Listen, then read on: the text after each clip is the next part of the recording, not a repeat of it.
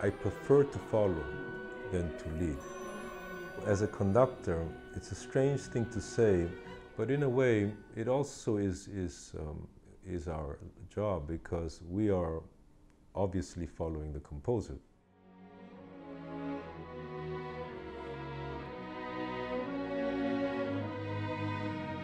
La Scala is a wonderful theater. They are friends now from nearly 30 years of collaboration. As wonderful a theater as it is, it's the people that I have gotten to know and who I've established this wonderful rapport. When it goes back that long, it's quite a deep mutual understanding. I think I started 9 months before I was born, because I was fortunate to be born to a large family where I was born number 6. As we know, the learning process, so many things start with hearing. And most of my brothers and sisters were playing music before me. I think that's where it started, and it's just continued to today. I feel like my musical life has been guided by various people that I've met. And so I feel like I'm following, that. And that is where, at a very, very important early stage, Mannes came into my life. I was then 15, and the president of the school was John Goldmark. He heard me play. I must not have played that well, but still he was positive, and he said, well, we welcome you to our school, but I would suggest one thing. Have you ever considered conducting?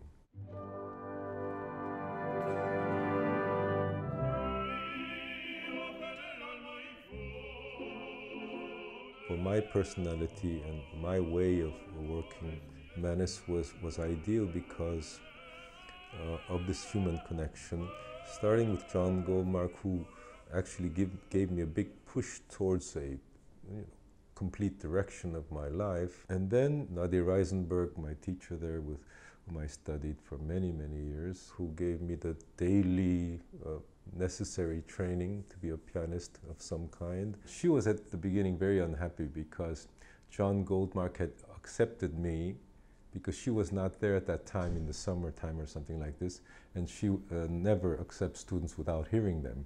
And so she was quite upset. And when she heard me, she was even more upset because she, it was very rough.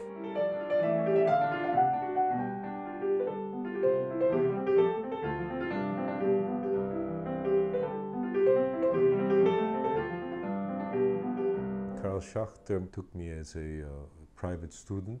He was forever patient and always trying to encourage me. Somehow he managed to give me the necessary fundamentals in the theory of music to get me going.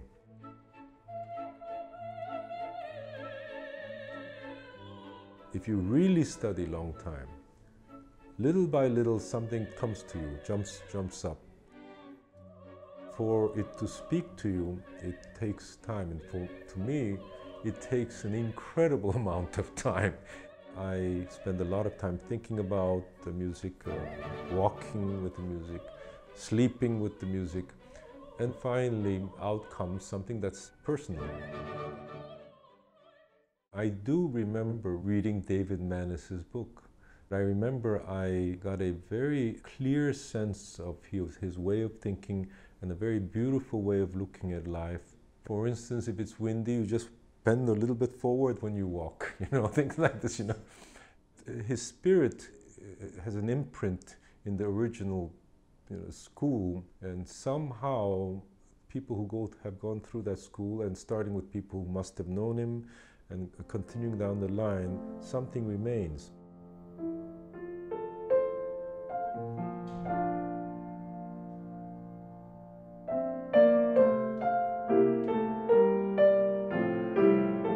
The professional side of life is very difficult, but what isn't in life?